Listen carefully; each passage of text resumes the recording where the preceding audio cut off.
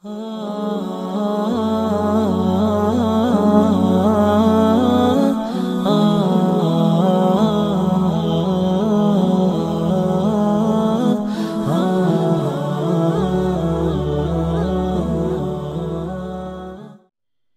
നമുക്ക് മഹബ്ബത്ത് ചെയ്യാൻ, അല്ലാഹുവിനെയും അവന്റെ ഹബീബിനെയും സ്നേഹിക്കാനും തൗഫീഖ് തരട്ടെ.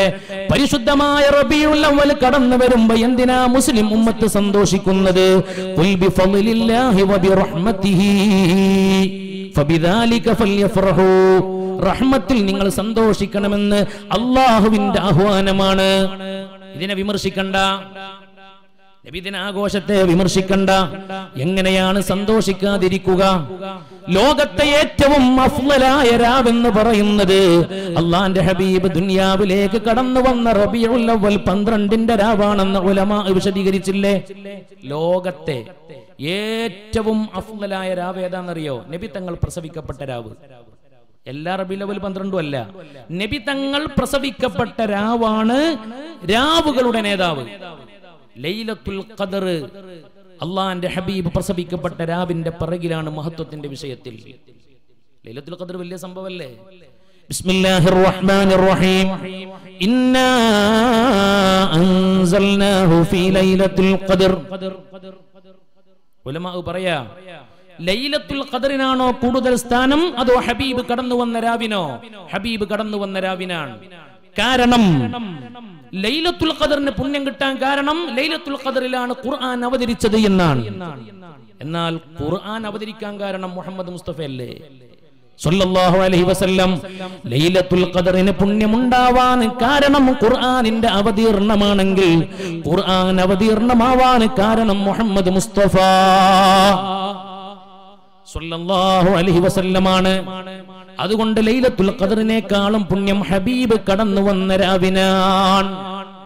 ആ സമയത്തിന് വലിയ പ്രത്യേകത ഉണ്ട്, ആ രാവിന് പ്രത്യേകത ഉണ്ട്. ആ സമയം തഹജ്ജുദിന്റെ സമയമാണ്, സുബ്ഹിയോടടുത്ത സമയം. അത് വലിയ ബറക്കത്തുള്ള സമയമാണെന്ന് എന്നേക്കാളേറെ നിങ്ങൾക്കറിയാം. അള്ളാഹു തഹജ്ജുദൊക്കെ കൃത്യമായി നിസ്കരിക്കാനുള്ള തൗഫീഖ് നമുക്ക് തരട്ടെ. ഹബീബ് ജനിച്ച ആ സമയം നമുക്ക് ഒരുപക്ഷെ ജനിക്കാൻ കഴിഞ്ഞിട്ടുണ്ടാവില്ല. നമ്മളെ ഉമ്മ നമ്മളെ പ്രസവിച്ച ചിലപ്പോൾ അർദ്ധരാത്രിക്കോ അല്ലെങ്കിൽ ഉച്ചക്കോ അല്ലെങ്കിൽ രാവിലെയോ അല്ലെങ്കിൽ വൈകുന്നേരത്തൊക്കെ ആയിരിക്കും. ഇനി ഹബീബ് ജനിച്ച അതേ സമയത്ത് നമുക്ക് എല്ലാ ദിവസവും ജനിക്കാൻ കഴിഞ്ഞാൽ മതി, എന്നാ നമുക്ക് രക്ഷപ്പെടാൻ കഴിയും. അതെങ്ങനെയാ? ഹബീബ് ജനിച്ചത് തഹജ്ജുദിന്റെ സമയത്താ. എല്ലാ ദിവസവും തഹജ്ജുദിന്റെ സമയത്ത് എഴുന്നേൽക്കുക. എന്നിട്ട് അൽഹംദുലില്ലാഹില്ലദീ അഹ്യാനാ ബഅദമാ അമാതനാ വഇലൈഹിൻ നുശൂർ.